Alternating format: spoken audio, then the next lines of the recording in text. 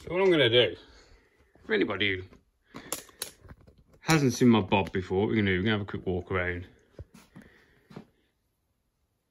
She's non-stretched, original length.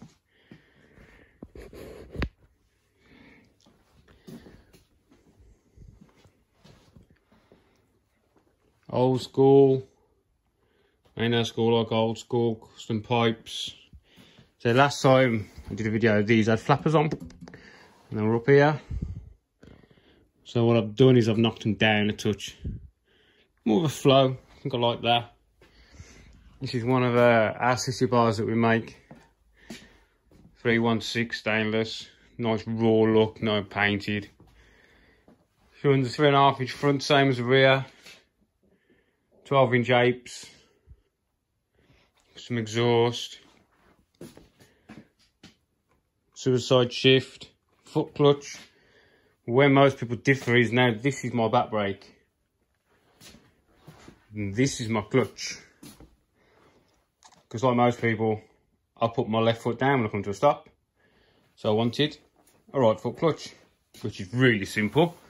Cable, the original cable for the clutch, just comes up, mounts to there, swings down, underneath the engine.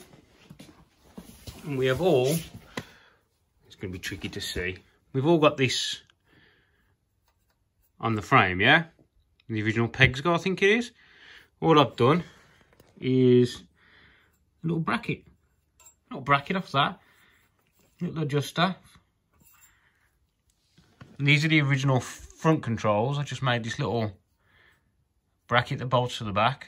So instead of it pulling up, it's pulling back. So all original stuff. My back brake runs a cable. And that swings around underneath the engine.